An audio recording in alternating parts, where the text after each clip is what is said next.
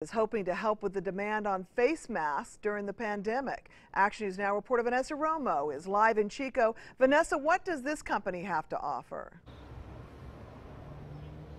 Yeah, these are the masks. I'm wearing one right now that they will be selling. They have 3 non-woven layers, a nose clip, and ear loops, of course, to hold that mask in place.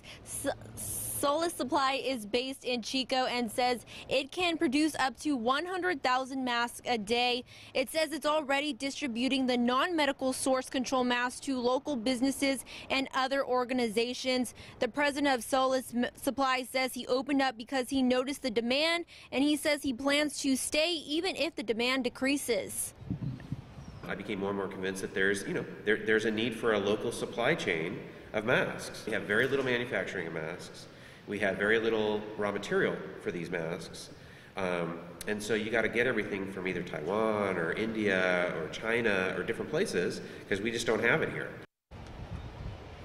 According to Solace Supply, the face masks are authorized by the FDA under an emergency use authorization for use to control the substances coming out of one's nose or mouth or coming in. It can be used by the public and healthcare professionals. The product is authorized only during these emergency circumstances. However, it has not been cleared or approved by the FDA. For now in Chico, Vanessa Romo, Action News Now, coverage you can count on.